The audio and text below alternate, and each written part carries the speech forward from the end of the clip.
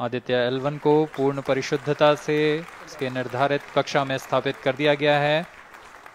इसके बाद वह अपने आगे की सफर जारी रखेगा L1 पॉइंट के लिए। Do join us for the address by Chairman ISRO Secretary Department of Space Shri S. Somnath. सभी दर्शकों को शुभकामनाएं और बधाइयां इस मिशन की सफलता के लिए। अब हम आपको लिए चलते हैं अध्यक्ष महोदय के एड्रेसिंग के लिए।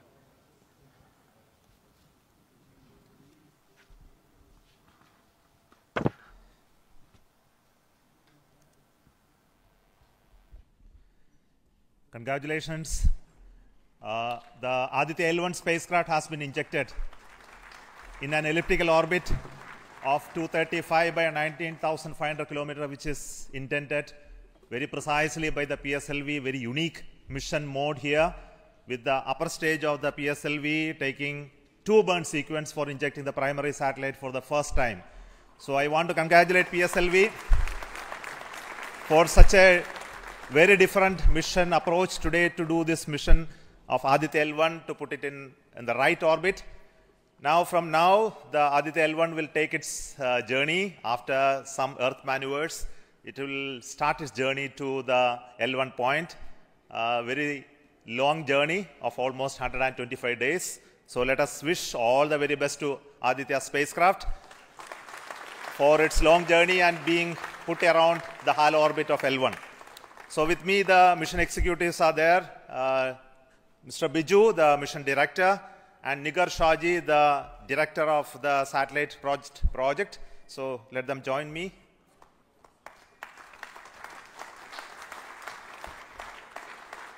Our Honorable Minister of State for Science, Technology and Space is here, Dr. Jitendra Singh. So I request him to speak a few words.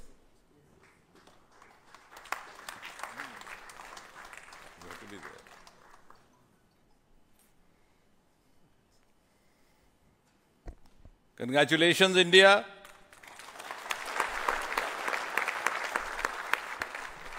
Congratulations, ISRO.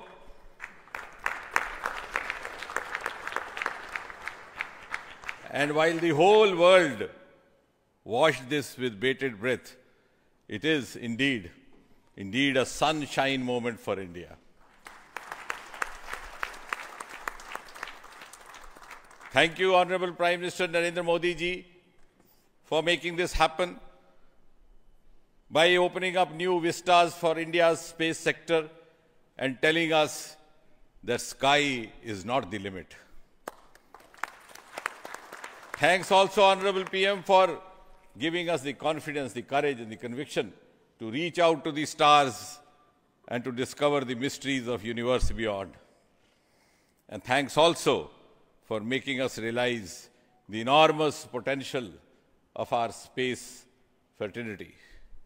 Ladies and gentlemen, Indian scientists had been working, toiling day and night for years and years together, but now comes the moment of vindication, the moment of redeeming the pledge to the nation.